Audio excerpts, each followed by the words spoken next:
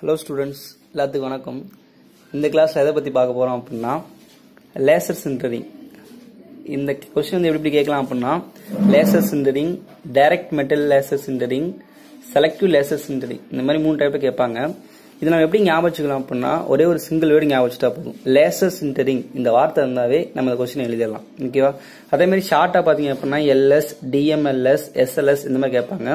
அதுலயும் பாத்தீங்க அப்படின்னா எண்ட்ல அதாவது முடிகிற இடத்துல எல்எஸ் அப்படின்னு முடிந்தாலும் இதே क्वेश्चन தான். ஓகேங்களா? ஃபர்ஸ்ட் இதோட பிரின்சிபல் தத்துவத்தை பத்தி பார்ப்போம். இதோட தத்துவம் என்ன அப்படின்னா இங்க நம்ம லேசர் ஒளிக்கதிரை யூஸ் பண்ணுவோம். அந்த லேசர் ஒளிக்கதிரை பவுடர் மெட்டீரியல் மேல விலை செஞ்சு அந்த பவுடர் மெட்டீரியலை உருக்கி அதாவது மெல்ட் பண்ணி ஒன்று சேர்த்து ஃபர்ஸ்ட் ஒரு லேயர் ஃபார்ம் பண்ணுவோம். அதே மாதிரி அடுத்த லேயர் ஃபார்ம் பண்ணுவோம். இந்த மாதிரி லேயர் பை லேயரா ஃபார்ம் பண்ணி நமக்கு தேவையான மாடலை உருவாக்கிடுவோம். இதுல பாத்தீங்க அப்படின்னா மொத்தம் ரெண்டு சிஸ்டம் இருக்கும். ஒன்று வந்து பவுடர் டெலிவரி சிஸ்டம், இன்னொன்று பில்டு சேம்பர் சிஸ்டம். இந்த ரெண்டு சிஸ்டத்துமே ஒரு சிலிண்டர் இருக்கும், ஒரு பிஸ்டன் இருக்கும். ஓகேங்களா? அதுக்கு நேம் என்ன அப்படின்னா இப்போ பவுடர் டெலிவரி சிஸ்டத்தில் இருக்க பிஸ்டனுக்கு பேரு பவுடர் டெலிவரி பிஸ்டன். இதே மாதிரி பில்டு சேம்பர் சிஸ்டத்தில் இருக்கக்கூடிய பிஸ்டனுக்கு பேரு பில்டு சேம்பர் பிஸ்டன். ஓகேங்களா? ஸோ இது ஒரு சிலிண்டர், இது பவுடர் டெலிவரி சிலிண்டர், இது build chamber cylinder. Okay, so first நம்ம இந்த சிஸ்டத்தை பத்தி பார்ப்போம். பவுடர் டெலிவரி சிஸ்டம் இதோட யூஸ் என்ன அப்படின்னா இங்க வந்து ஆக்சுவலா இந்த இடத்துல நம்ம என்ன யூஸ் பண்ண போறோம் அப்படின்னா சோர்ஸ் வந்து பவுடர் தான். ஓகேங்களா? பவுடர் மேல லேசரை பாஸ் பண்ணி அதை மெல்ட் பண்ணி தான் நமக்கு வந்து இங்க லேயர் பை லேயரா மாடலே உருவாக்க போறோம். இப்போ அந்த இடத்துல நமக்கு ப்ராசஸ் தேவையான எல்லா பவுடருமே இந்த பிஸ்டன் இருக்கு பாத்தீங்களா, இது மேல ஃபுல்லா ஃபில் பண்ணி வச்சிருப்போம். ஸோ ஃபர்ஸ்ட் பாத்தீங்க அப்படின்னா இதோட பொசிஷன் எப்படி இருக்கு அப்படின்னா ஃபுல்லா இந்த இடத்துல கீழே இருக்கும் இந்த பிஸ்டன். இப்படி பாத்தீங்க அப்படின்னா இந்த சிலிண்டர் ஃபுல்லா பவுடர் தான் இருக்கும். ஓகேங்களா? அவ்வளவுதான். ஸோ நமக்கு தேவையான பவுடரை இந்த அரேஞ்ச்மெண்ட்ல ஃபில் பண்ணி வச்சிருப்போம். ஓகேங்களா? நமக்கு எப்பப்பெல்லாம் பவுடர் தேவையோ அந்த டைம்ல இந்த பவுடர் டெலிவரி பிஸ்டன் ஒரு ஸ்டெப் ஒவ்வொரு லேயருக்கு எவ்வளவு பவுடர் தேவையோ அந்த அளவுக்கு மேல ஸ்டெப் பை ஸ்டெப்பா இன்க்ரீஸ் பண்ணி இங்கிருந்து இங்க போகும். ஸோ இங்கிருந்து இங்க எப்படி போகும் அப்படின்னா இந்த இடத்துல ரோலர் வச்சிருக்கோம்ப்பா. இந்த ரோலர் என்ன பண்ண அப்படின்னா ரோல் பண்ணி அதாவது இந்த பிஸ்டன் வந்து ஃபர்ஸ்ட் மேல இறங்கும். அப்ப பவுடர் வந்து இந்த அளவுக்கு வந்துடும். அப்ப இங்க இருக்க ரோலர் சுட்டிவிட்டு அப்படியே இந்த பெட்டு மேல அப்படியே கொண்டு போயிட்டு பாஸ் பண்ணி இந்த பில்டு சேம்பர் பிஸ்டத்துல செலுத்திடும். ஓகேங்களா? அப்ப இங்க இருக்க பவுடர் இங்க எப்படி போகுது அப்படின்னா இந்த ரோலரோட உதவியால தான். ஓகேங்களா? இந்த ரோலர் இங்க இருக்க பவுடர் இங்க மட்டும் கொண்டு போகாது. இன்னொரு வேலை என்ன அப்படின்னா இங்க வந்து சுத்தி விடுறப்ப பவுடர் வந்து அங்கங்க சதறி இருக்க வாய்ப்பு இருக்கு. அதுமாதிரி நல்லா கம்ப்ரஸ் ஆகாம இருக்கும். அதனால இந்த ரோலர் போயிட்டு அங்க சதறிக்கு எல்லாத்தையும் ஒன்று சேர்த்து ரோலர் முன்னாடி நல்லா ரொட்டேட் ஆகி ஃபுல்லா ஒரே மட்டமா பரப்பி நல்லா கம்ப்ரஸ் பண்ணி பண்ணதுக்கு அப்புறம் தான் இங்க இருந்து லேசர் நம்ம பாஸ் பண்ணுவோம். ஓகேங்களா? இந்த பில்டு சேம்பர் சிஸ்டம் இதனுடைய வேலை என்னன்னு பார்ப்போம். இதோட வேலை இதுல என்ன பாத்தீங்க அப்படின்னா பில்டு சேம்பர் பிஸ்டன் அப்படின்னு ஒன்று இருக்கும். இந்த பிஸ்டன் வந்து ஸ்டார்டிங்ல 1 லேயர் அளவு திக்னஸ்க்கு இங்க இருந்து கீழே இறங்கி வச்சிருப்போம். ஓகேங்களா? இப்போ ஃபர்ஸ்ட் ஒரு லேயர் ஃபார்ம் ஆகும் பார்த்தீங்களா? ஒரு லேயர் ஃபார்ம் ஆனோடனே பிஸ்டன் அடுத்து என்ன பண்ணும் அப்படின்னா அடுத்த ஒரு லேயர் திக்னஸ் அளவு எவ்வளோன்னு பார்த்துட்டு அதுக்கு தகுந்த மாதிரி கொஞ்சம் கீழே இறங்கும். ஓகேங்களா? மறுபடியும் இன்னொரு லேயர் ஃபார்ம் ஆகும். இப்படி லேயர் பை லேயரா ஃபார்ம் ஆகிட்டு இருக்க அந்த மாடலை தாங்கி பிடிச்சதுக்கு தான் எதுக்கு யூஸ் ஆகுது அப்படின்னா இந்த பில்டு சேம்பர் சிஸ்டம் யூஸ் ஆகுது. ஓகேங்களா? அடுத்த பார்ட் லேசர் சிஸ்டம். இந்த லேசர் சிஸ்டத்தோட வேலை என்ன அப்படின்னா ப்ராசஸுக்கு தேவையான லேசர் ஒளிக்கதிரை இங்க இருந்தா கொடுப்போம். அதோட ரேஞ்ச் எவ்வளவு இருக்கும் அப்படின்னா கிட்டத்தட்ட ஒரு 200 வாட்ஸ்ல இருந்து 250 வாட்ஸ்க்குள்ளார இங்க இருந்து அனுப்புவோம். ஓகேங்களா? ஸோ இப்போ இங்க இருந்து லேசர் எங்க போவோம் டைரக்டா அப்படின்னு பாத்தீங்க அப்படின்னா இந்த மூவபிள் ஸ்கேனர் சிஸ்டம் அங்க போயிடும்.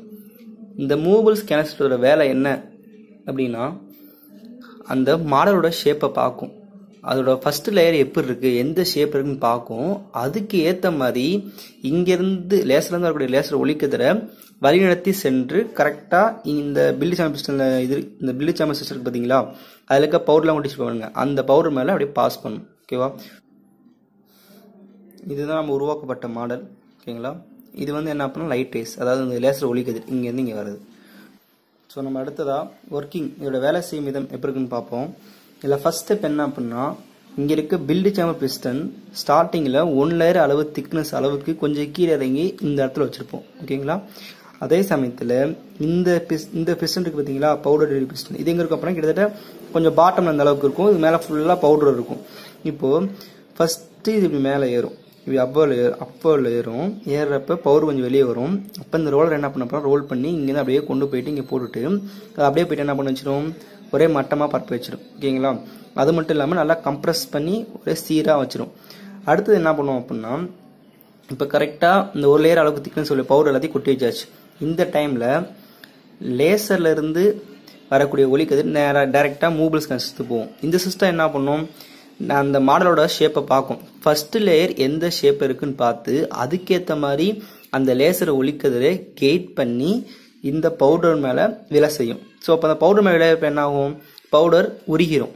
ஏன்னா தத்துவமே அதானே, பிரின்சிபலே அதான். ஓகேங்களா, அப்போ அது உருகி ஒன்று ஒட்டி ஃபஸ்ட்டு ஒரு லேயர் ஃபார்ம் ஆயிரும்.